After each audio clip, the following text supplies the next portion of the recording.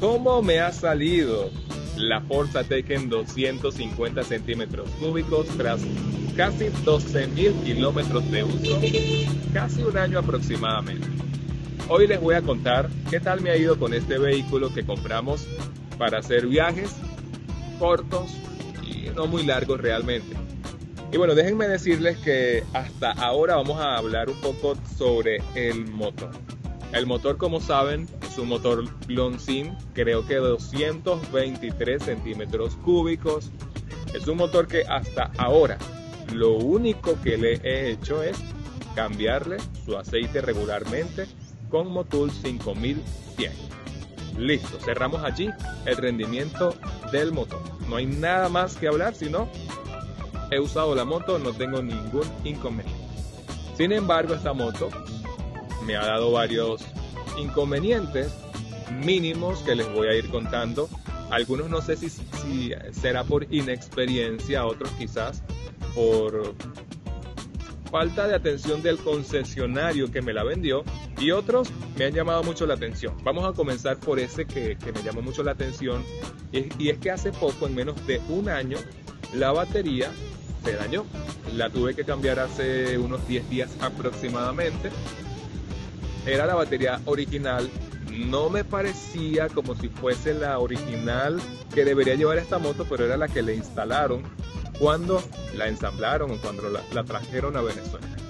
Esa batería pues sí realmente me sorprendió un poco, y ha sido una de las cosas que me extrañó en cuanto a lo que me ha fallado de esta moto. Hace tiempo, como les comenté, me generó una falla de uno de los bastones. Estaba botando aceite, tuve que reemplazar la estopera, eso me costó $1.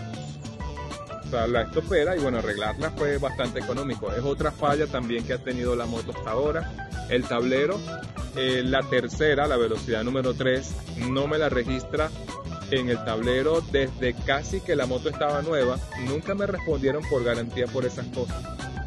Lo del bastón también fue con 1.000 kilómetros aproximadamente. Y el medidor de combustible, el que me indica el combustible, también no funciona correctamente, para decir verdad.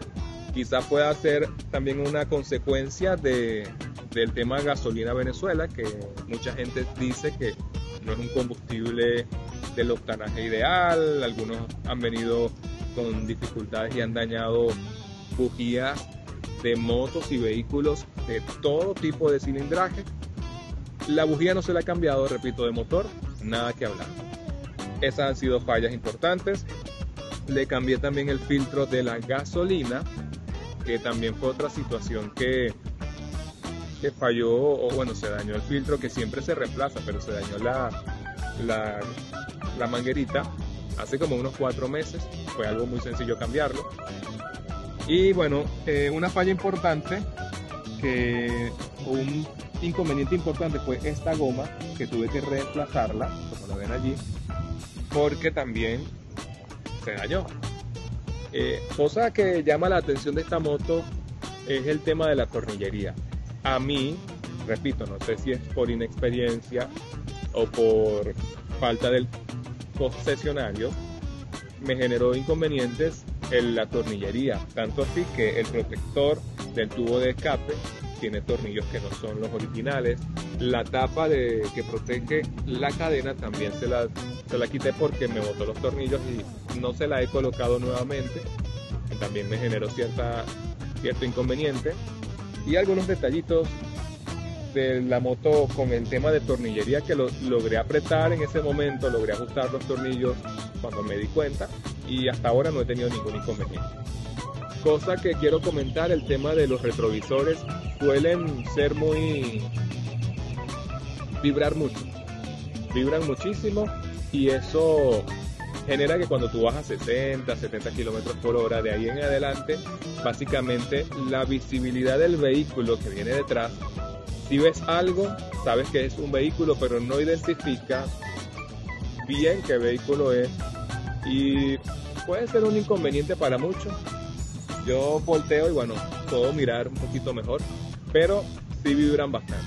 La moto, como les comenté en la primera ocasión que hicimos la revisión con 2.000 kilómetros, vibra a eso de los 80, 90 kilómetros por hora, en una situación ya quizás también que los cauchos que tiene ayudan a que eso suceda, pero tampoco es algo que genere mucha molestia.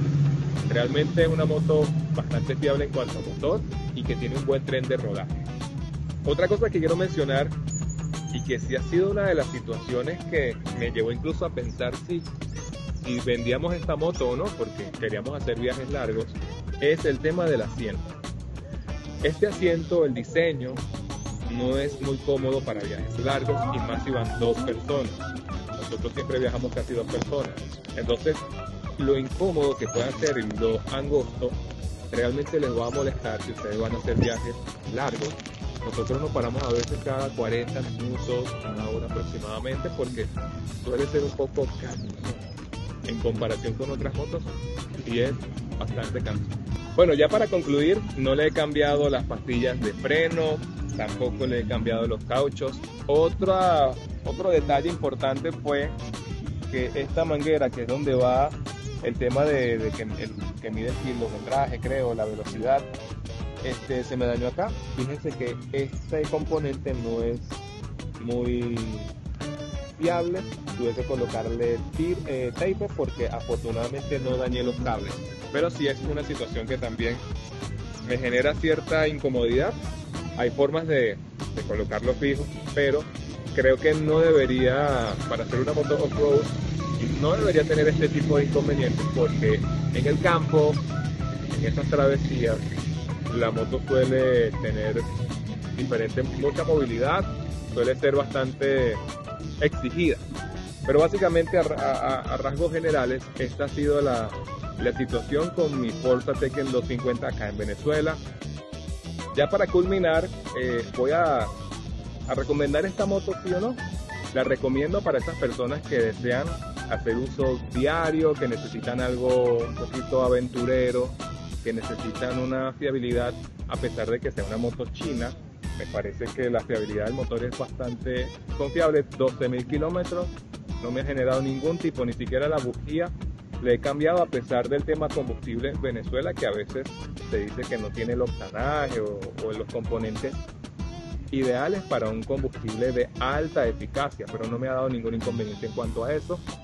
La recomendaría para el uso diario, como les dije, para sus aventuras, pero para viajes largos tendrían que ajustar o modificar este asiento. Realmente cansa bastante en comparación con otros vehículos para hacer viajes largos. Hasta aquí llegamos. No olvides suscribirte a mi canal. Quiero que me comentes qué tal te ha ido con tu Forza Tekken 250 y desde qué país nos escribes. Y también me gustaría conocer qué otro producto, qué otro vehículo, tanto moto como carro, quisieran que probara en los próximos días, o que les dijera mi pensar acá en Venezuela sobre el comportamiento de esos vehículos. También recuerden que hacemos viajes y pronto se vienen muchísimos viajes acá en los Dani Viajeros. No olviden suscribirse y nos vemos en un próximo video.